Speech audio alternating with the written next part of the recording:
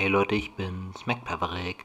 Hier habt ihr auch das Problem, dass einige eurer Apps oder eine bestimmte App einfach nicht mehr starten will. Dann möchte ich euch hierfür mal die Ursachen zeigen und auch zeigen, welche Lösungsansätze es da gibt.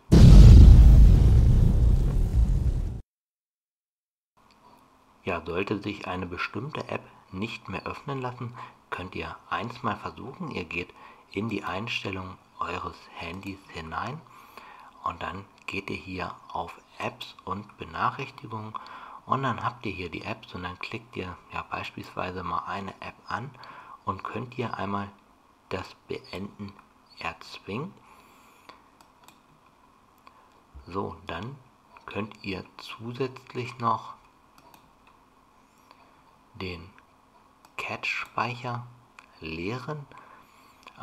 Ja, somit ist die App jetzt einmal komplett resettet.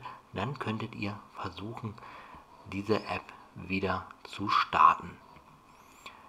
Ja, wenn alles nichts hilft, der letzte Schritt könnte einmal sein, die App zu deinstallieren und dann wieder neu zu installieren. Bevor ihr das aber macht, solltet ihr auch prüfen, ob eine aktuelle Version dieser App überhaupt auf eurem Gerät installiert ist.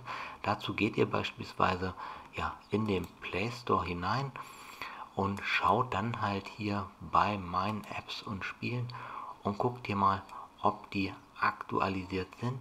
Ihr seht hier, ich kann hier schon ein paar Apps aktualisieren. Das kann mitunter manchmal ein Grund sein, warum die Apps nicht starten, wenn man eben hier nicht die aktuelle Version installiert hat. Ja, ansonsten hoffe ich, dass euch dieses Video geholfen hat. Das sind so ein paar Dinge, die ihr mal probieren könnt. Es kann natürlich auch einfach sein, dass euer Handy vielleicht einfach viel zu alt ist. Das ist irgendwann auch mal der Fall, dass dann die neue Software nicht mehr mit der alten Hardware kompatibel ist. In dem Fall müsste man sich dann halt ein neues Gerät zulegen. Aber ja, das dauert schon, bis da keine Updates mehr auf solchen alten Geräten erfolgen. Ja, wie gesagt, ich hoffe, diese kleine Anleitung hat euch geholfen. Wenn ja, gebt mir einen Daumen nach oben. Wer es noch nicht tut, kann mich gerne kostenfrei abonnieren. Dann seht ihr auch weitere Videos von mir. Ich sage bis dann, euer Maverick.